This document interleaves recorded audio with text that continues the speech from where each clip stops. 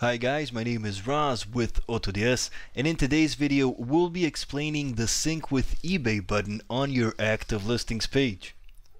So it's always best to make all of your eBay listing changes directly through AutoDS, because that way AutoDS is always aware of the change. Please note that AutoDS cannot check if you've made a price or quantity change to your item directly on eBay.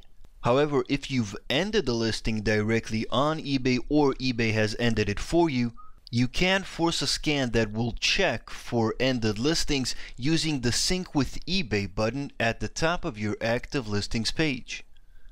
Once we manually trigger the sync, it will take up to 3 hours to complete matching the number of active listings on eBay with the number on AutoDS. Please keep in mind that if you have variation items, there will still be a difference between your active listings count on eBay and on AutoDS, as AutoDS counts each variation for your items on your active listings, as each variation has its own price and stock to be monitored.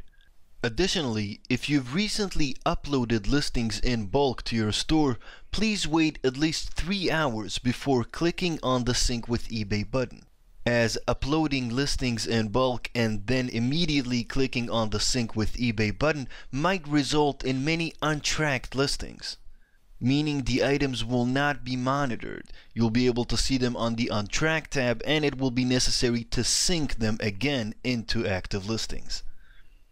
As we said, to avoid this, please wait at least 3 hours after you upload items in bulk and before you click on the Sync with eBay button. Please note that after pressing Sync with eBay, the button will be grayed out for a period of 3 hours until synchronization is complete. So if you've ended a listing on eBay and you still see it on your active listings page, simply click on the Sync with eBay button. And that's it, synchronization started.